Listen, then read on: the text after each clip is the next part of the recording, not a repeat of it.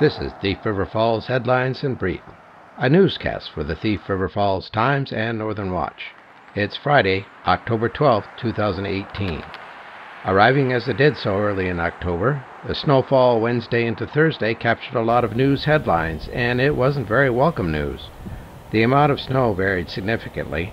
Thief River Falls, for example, received a few inches of snow, while Carlstead received 11 inches and Grand Forks a little over 6 inches. On Monday, the school district distributed clip-on lights to children in grades kindergarten through grade 5. As part of Operation Lightsaver, the purpose is to make students more visible to motorists at all times, but specifically while they are waiting for school buses. A story about the City Council announced that it is calling for the sale of $4.04 million in general obligation bonds for an improvement project and some equipment purchases. Over half will cover the portion of the costs associated with the 2018 Streets and Utilities project. It also includes $1.17 million in bonds for equipment purchases at the Ralph Engelstad Arena.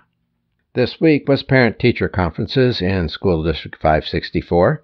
This year, the Thief River Falls School District is taking the opportunity to survey parents, staff, and residents about whether they believe a permanent spring break should be implemented instead of a spring break around Easter.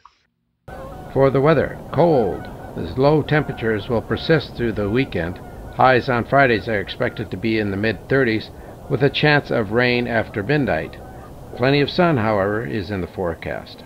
Saturday, highs are expected to be between 40 and 45, but on Sunday the temperatures are expected to be in the mid-30s. The National Weather Service is tempting us with a forecast that includes temperatures in the upper 40s and into the 50s by next Wednesday and Thursday. The election season is upon us.